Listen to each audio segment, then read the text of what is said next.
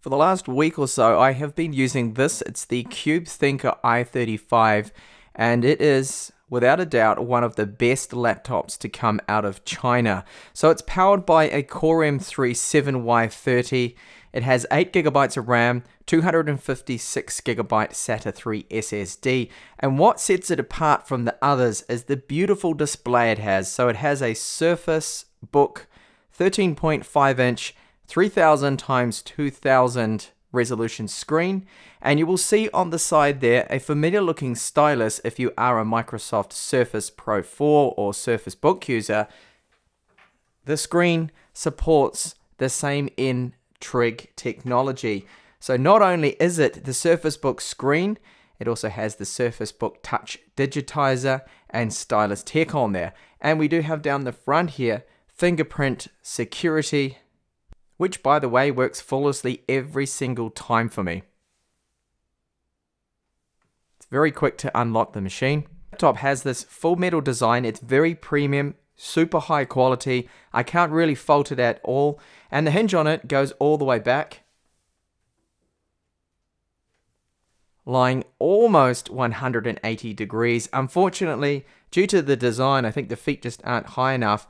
There is, you can see, a little bit of a gap there, so it's not lying completely flat, but it can be pushed down flat. It also has enough ports on there to satisfy most. We have a full-size USB 3 port, DC in for charging, then a USB 3.1 Type-C port. Now this Type-C port will support charging, data, and display out simultaneously as long as you have a hub. Any proper USB 3.1 hub will work, so this AllDoCube one that I have, charging, data, display out, working. The Mi Notebook hub as well. This is the one you just get from Xiaomi. That also works. And then my favorite one, which is the Have It Type-C hub, display out, ports, charging, all working, including the SD card reader. And on the right side of the Thinker i35, we have a 3.5mm audio jack that supports microphones. The quality out of this port is very good. It's loud, it's clear, there's no static, there's no interference, and a full-sized USB 3 port. Just like the one on the left side, it also powers external hard drives without any problems. The touchpad on the i35 is quite good. It's, I wouldn't say the best touchpad that I have used, but it is a precision touchpad. That means we have full control over it. We can disable gestures, fully customizable under the Windows setting, which is really good. Now it does have incorporated mouse buttons left and right, supports, as mentioned, just those gestures there. So if you do find some of those ones annoying, which I do personally, like the swipe down to minimize and maximize, you can go along and disable that. Now the accuracy of it is good. I don't think the touchpad is quite as good as the Mi Notebooks, but it's still one of the better ones I have used, and certainly not as good as top-end touchpads you'll find on, say, the MacBook. Now the keyboard I find is quite good. It's decent. It's got 1.4mm of travel. The keys are spaced out well. It's not really a noisy keyboard. Now I do find that compared to the Mi Notebooks keyboard that it's not quite as good to type on, and of course it doesn't have the backlighting in there. There is also no control for the screen brightness, but we do have controls for everything else like media controls, print screen. That all is there at least. So what really makes this notebook is its screen. sRGB 100% coverage. It is super accurate to touch. It's exactly how I remember it on the Surface Book and my Surface Pro 4, which uses similar technology. And of course you do have the stylus, more on that later. But it works exactly the same. So very accurate to touch. One of the best panels I have ever used, I feel, in a notebook. It is just really that good. Maximum brightness comes out at 505 lux, so it's also very bright. And the fact that it's fully laminated, it's not so susceptible to reflections. However, there is a bit of a con having a touch screen in a notebook. Well, there's two cons. One, that it doesn't flip right around to 360 degrees, which is a real shame. Neither does it lie completely 100% flat, as you saw in the start. The other thing is too, like, look, I can move an icon here, not press too hard, and the screen won't really wobble around too much. But if you're someone that's quite heavy-handed with touch, then you see this is going to happen. The screen will bounce and wiggle around a little bit. That can be a little annoying. I have accustomed myself to touching it a lot lighter now, so it doesn't really do that, so I don't have that problem because it is so sensitive you don't need to tap away at it really hard. But I did see even in the press event from Microsoft with the Surface laptop, they were holding the screen when they were using the Stylus. They were also holding the screen when they were tapping away at it, just so it didn't wiggle around. So it comes with an unknown brand SSD, it's SATA 3. I'll show you the speeds of that in just a second. Wanted to point out that Windows is in Chinese on this model when I first got it. So what I did was just decided in the end to completely wipe it out, put a clean install of Windows 10 English in there. That went flawlessly. Most of the drivers are already there because they're pulling through at least the touchscreen and other things from the Microsoft Surface book. But I did encounter a couple of drivers that were missing, but you can use the double driver backup I have on my website for that. So upgrading it, you can actually get a Windows 10 Pro license off eBay for around £2 to £3. OEM ones, they apparently say, are legit, but it worked for me and it's working now, and I have used it on other systems.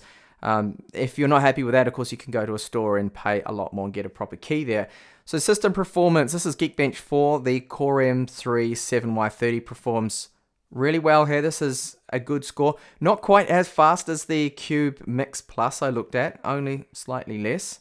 The passmark score comes in to be 2130, which isn't bad.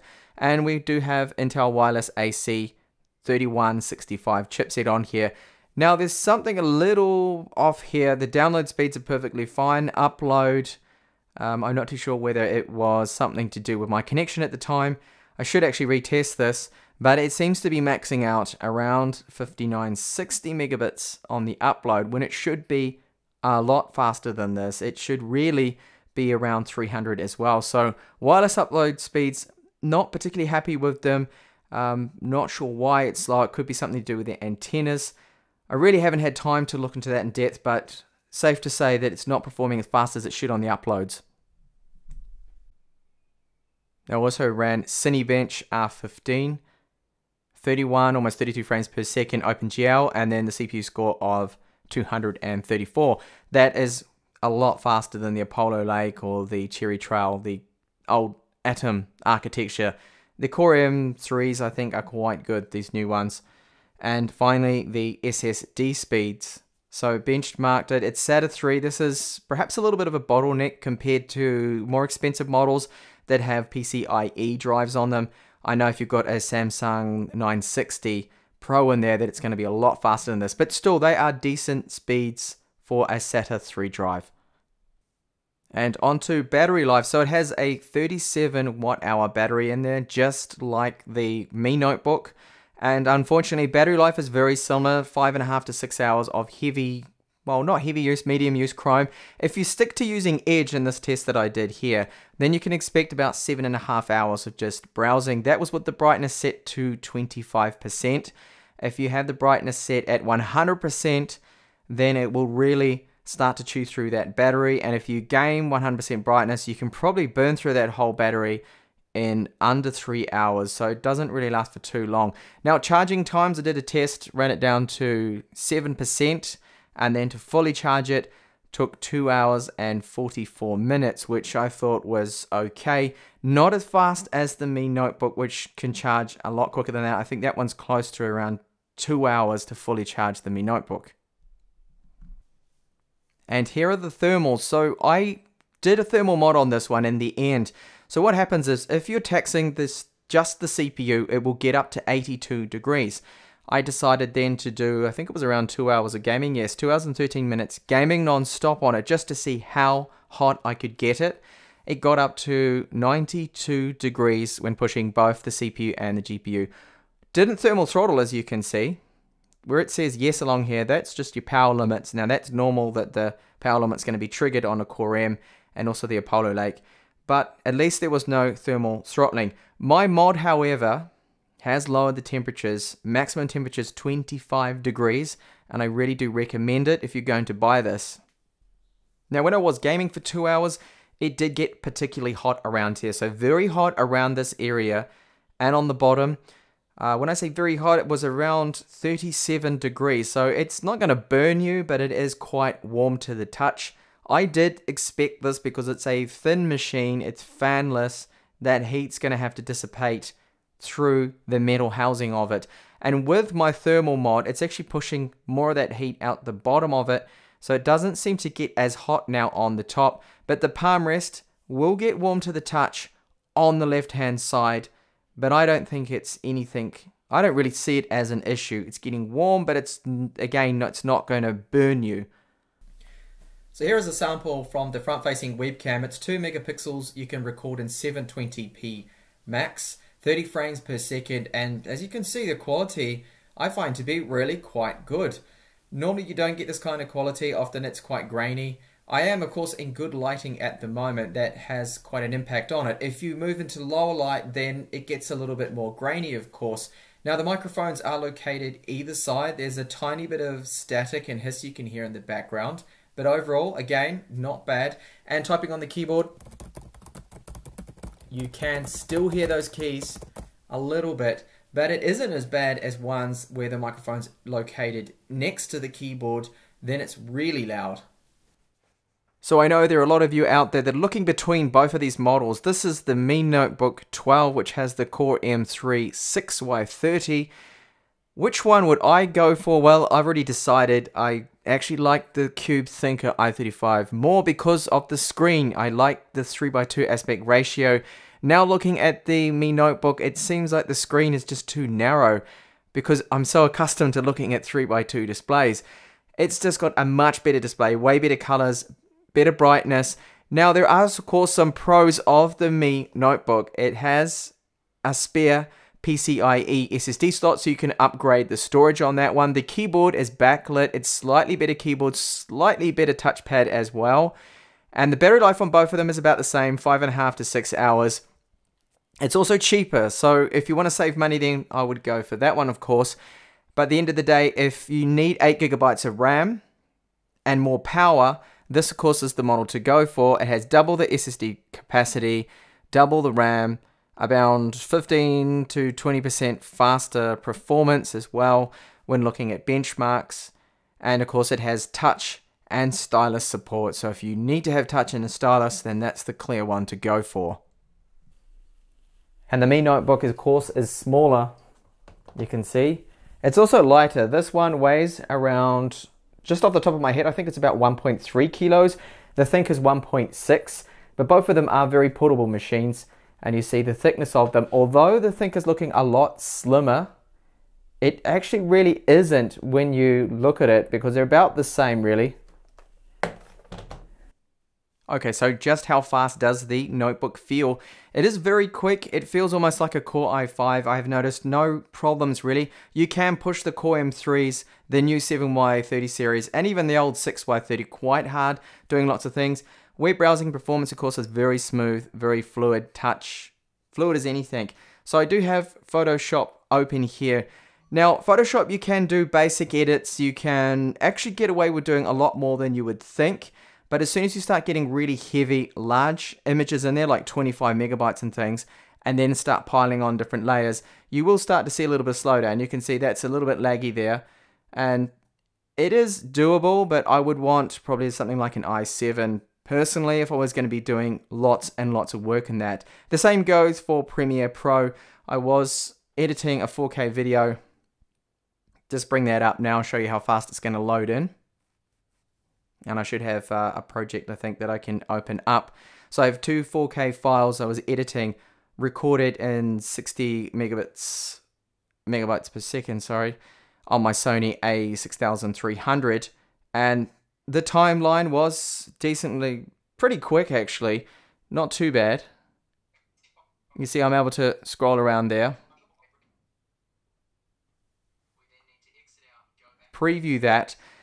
The same goes, just like Photoshop. The more you start to add different transitions, you put more and more clips in there, the slower it will start to become. And it really does have its limits, I think. More limited probably by the RAM use, which I think is almost filled up. See, I'm at 91% RAM at the moment. Remember, they still do have Photoshop running in the background there. So ideally you would only run, of course, Photoshop or Premiere Pro not at the same time, just one or the other. So a very quick look now at the Stylus performance in Photoshop. So I have the Surface Pen, which is the one that works on it, but Cube of course have their own model. But I would get this. The Surface Pen, of course, is the N-trig pen. It's a proven pen. It has the rubber tips on it. And you also have interchangeable nibs. If you're an artist, then you can change the style of the tip on there to suit what you're doing. So I'm going to need to do basic stuff here. I am not an artist. I have zero skill. But I'm just going to draw some lines and we'll see how that performs. Now it has all the features that you get on the Microsoft product. So what I'm saying there is the button works. Okay, and the other end as well works, and you can also click that. It's connected up via Bluetooth, so that brings up Windows Ink Workspace. Double tapping it will take a screenshot, so that's all working how it should. So just to draw a diagonal line here,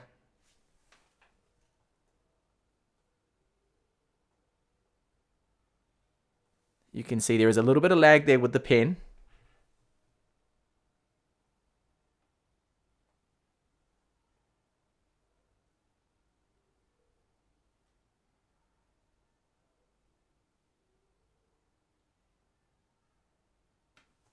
But the accuracy and feel of it feels really good to me, just like I'm using the Surface Book or I'm using a Surface Pro 4 on Sketchpad. So there's obvious cons here that you're going to have to hold the screen, you have to write on it upright.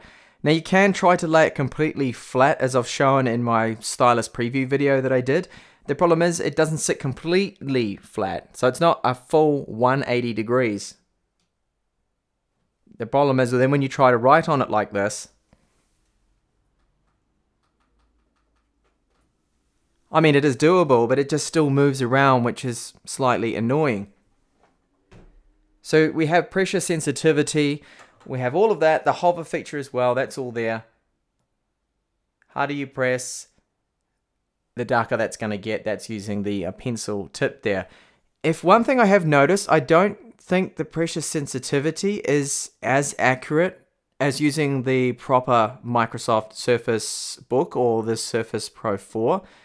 It's just something I don't have, unfortunately, my Surface Book anymore, so I can't compare them side by side.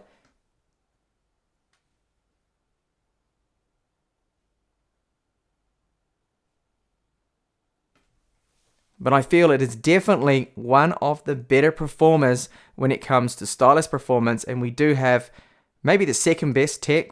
I do like the Wacom styluses, but this seems to me like almost as good. Now there's also this way, thanks to people's suggestions in the comments of the video that I did just previewing it, that you can reverse the screen around.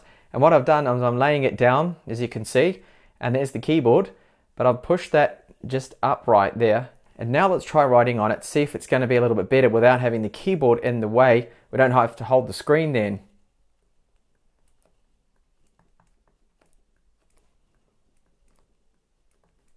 Okay, that is a lot better. The palm rejection, as you can see, is working. I can, of course, flip that around, erase what I just wrote there.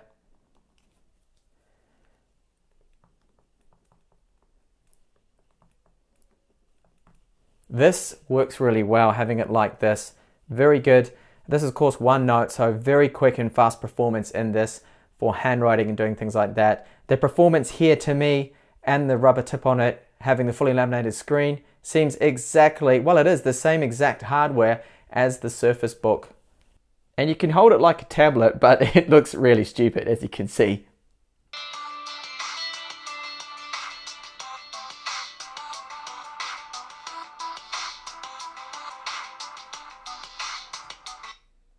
So it has two internal speakers, and as you can hear from that little test that I just gave you then, that it's not really loud enough. There's a tiny little bit of bass in there. The speaker quality is better than most tablets. I just wish I could get a little bit more volume out of those speakers. Quick look now at gaming performance. This is Grand Theft Auto 5, 800x600 on the lowest visual settings, and you're seeing that we're getting decent frame rate here, 30 frames per second. Considering how demanding this game is, I think is really good. Aided by the fact we have 8 GB of RAM over the other devices I've tested out that only have 4, its performance is a lot better. Now, temperatures you can see around 75 degrees maximum. I have done the thermal mod on the system, If you haven't done the thermal mod, then it will get up to around 92 degrees. So it does get very hot around this area. Up to about 38 degrees I've seen it getting. So this performance, I think, is really, really good, considering it's a fanless laptop running a Core M. Now, games like Counter-Strike, League of Legends, they are all playable. All you have to do is just tweak the resolution and settings.